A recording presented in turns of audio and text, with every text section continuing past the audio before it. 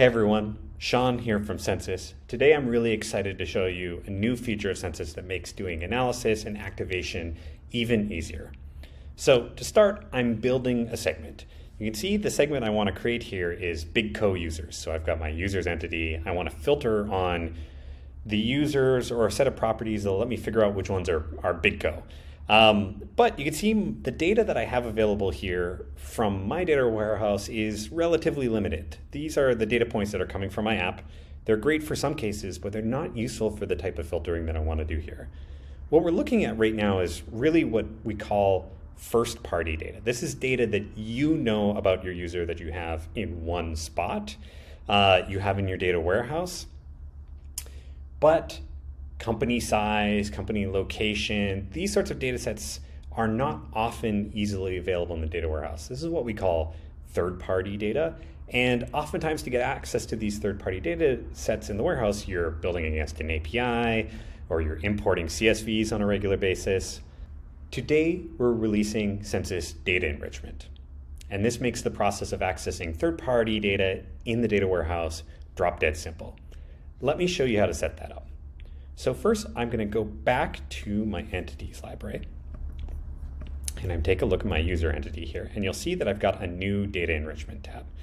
So I'm going to go ahead and connect up some Apollo in this case. I've got my API key here.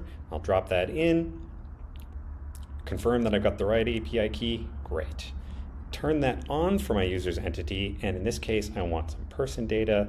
I've already got an email column, so I'm going to use that to identify the users coming out of my data warehouse, and I'm going to add any of these data sets that I want. I just want, let's say, organization, number of employees, we'll call this num employees. Great, save that, and Census will automatically, behind the scenes, set up what we call enrichment or data enrichment. This is going to use the emails that are existing in my data warehouse, reach out to the service on your behalf, and start generating or querying that enrichment data. That enrichment data is then synced back to your data warehouse. So not only is it available in Census, as I'll show in a second, but it's available for the rest of your data stack as well. This is kept up to date automatically, so you don't have to worry about adding or enriching data. As long as new data is flowing into your user's entity, Census will take care of making sure that's enriched and up to date. This should finish here in 1 minute. Great, okay. And now let's see what we can do with that. So I'll flip over to my segments again. I'm gonna create a Big Co users segment, and I have a new property available on my Big Co user.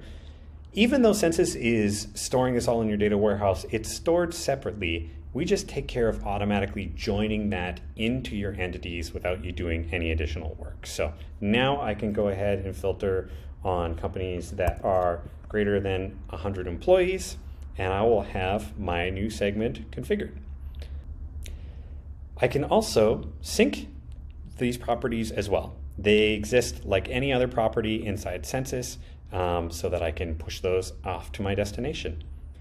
No additional work required. Census takes care of making sure my records or my entities are up to date at every given time with the data from your data warehouse and from your enabled enrichment services. Now with data enrichment, you can build the highest quality Customer 360, segment it, and sync it all from one spot. Take a look at Census today and how to get started.